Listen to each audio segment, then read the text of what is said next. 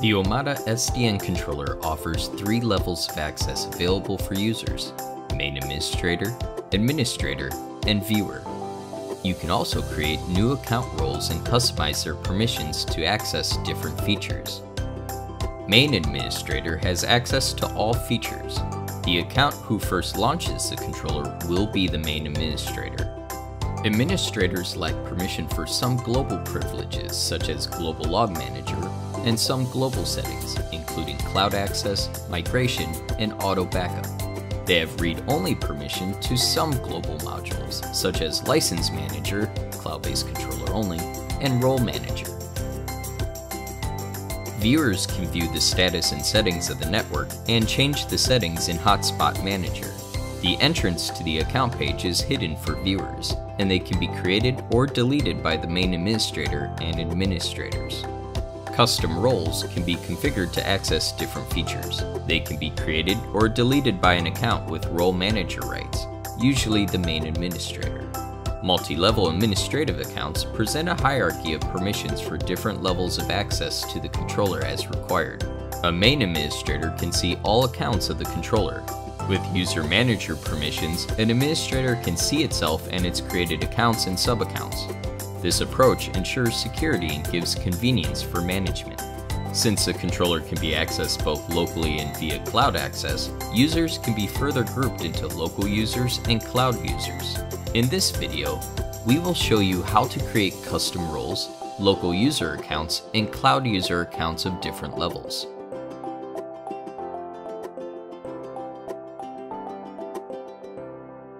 Select Global from the drop-down list of organization in the top right corner. Go to Account, Role. Click Add New Role. Specify the role type name and customize the permissions for the role according to your needs. You can specify access permissions for each module. Modify means you can modify and view the module settings. View Only means you can only view the module settings. And Block means you don't have permission to access the module. Click Create. The new role will be displayed in the role list. You can edit or delete it later as needed. After you modify a role, the access permissions of the user account bound to the role will be automatically updated.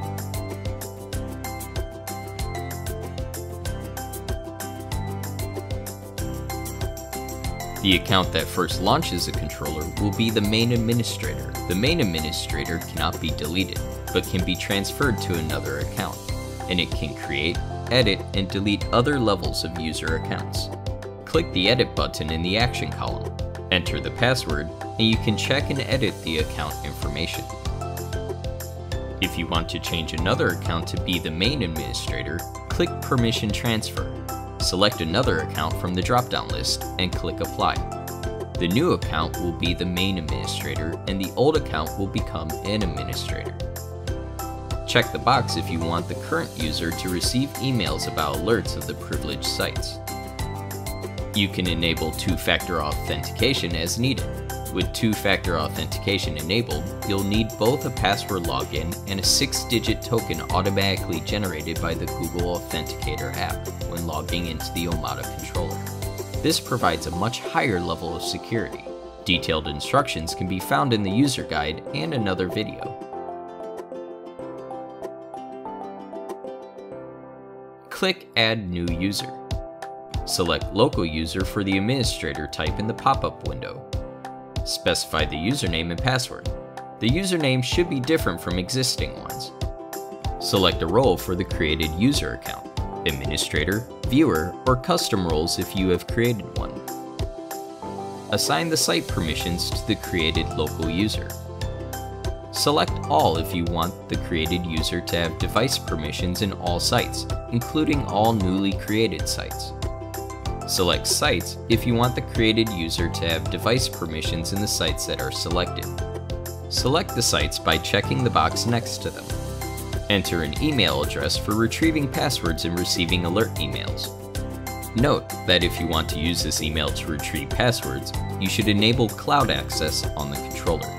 Check the box if you want the created user to receive emails about alerts of the privileged sites. To use this feature, you should have configured the mail server feature.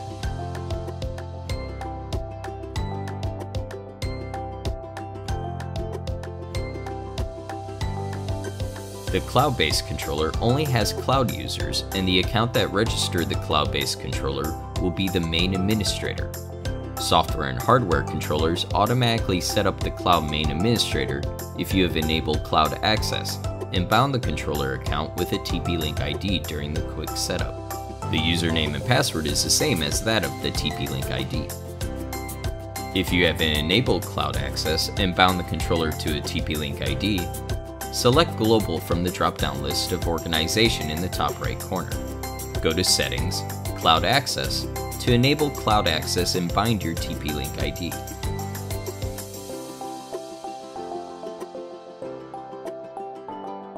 Go to Account, User. A cloud main administrator with the same username as the TP-Link ID will be automatically created. The cloud main administrator cannot be deleted. You can log in with the cloud main administrator when the cloud access is enabled. Click Add New User. Select Cloud User for the administrator type in the pop-up window. Enter an email address of the created cloud user. Select a role for the created cloud user: administrator, viewer, or a custom role if you have created one. Assign the site permission to the created cloud user.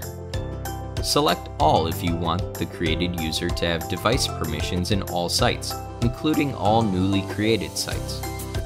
Select Sites if you want the created user to have device permissions in the sites that are selected.